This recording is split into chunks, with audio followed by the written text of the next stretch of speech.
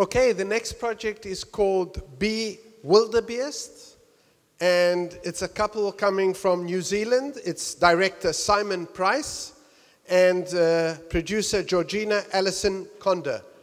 A big warm welcome.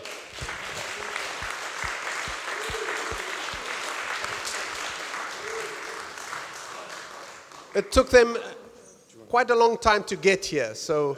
40 hours. 40 hours, wow. Hi, I'm Georgina Allison-Conder. I'm the producer, and this is Simon Price, our writer and director, and our film is Wildebeest, a feature documentary based in New Zealand. It's a story of Pele, a little boy growing up on the far side of the world. He's approaching 4, has a willful nature, thick blonde hair, and a contagious smile. Wildebeest. Tutu. Wildebeest is a celebration. It's a celebration of early childhood, and it's a very simple story. It follows the tiny moments, the tiny struggles that we all experience in our preschools, right up to the school gate. And it's universal. It's also very personal. Pele is my son, and this is a documentary. It's an evolving cinematic conversation between me and him, between a father and a son. Over the last year, we've been collecting a lot of research material in an effort to, through the development process, come to grips with the kind of story that we're telling about this world. So this is a film about chasing a tiny perspective on the world.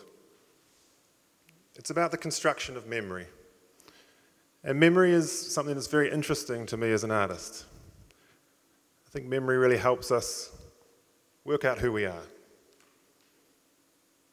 My first memory is of a big dead rat lying on the bottom lawn of my parents' house. I'm 3 years old, and I come around the corner of my house, and there he is, this big dead rat. His eyes are shut, his little hands are sticking up rigor mortis style, his tongue's hanging out. And to me, he seems enormous. To me now, here as a grown man, he still seems enormous. So with this project, together with my son, I'm trying to capture and construct some of the most big, enormous moments of his preschool life. His emerging friendships, his fears, his joys, his everyday engagement with the world that races up to meet him. And as Pele becomes more conscious, he also becomes much more of an active participant in our story. There's nothing exceptional about Pele, but what is exceptional is the compelling and unique material. It's a big world told from an intimate perspective of a parent who is also a filmmaker. Simon has a strong background as a documentary maker. He's a video artist and also an award-winning feature film editor. I've been working producing and line producing predominantly feature films for the last 10 years, several of which have been at the micro-budget level. Because this is a documentary, we will have a lengthy post-production period. We will start editing in the new year alongside our main shoot. Simon will split his time between the filming and the edit suite, where our film will continue to evolve. The editor is our key collaborator. We're very excited about this project and looking forward to bringing Pele's preschool journey to you all. Thank you. And thank you for having us here.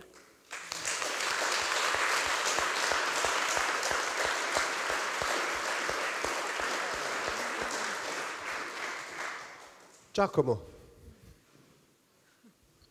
Yeah, a question for Simon. Since it's a very intimate film, I'd like you to ask what do you think it will be, what do you think you will experience by the end of the film, by the end of shooting the film?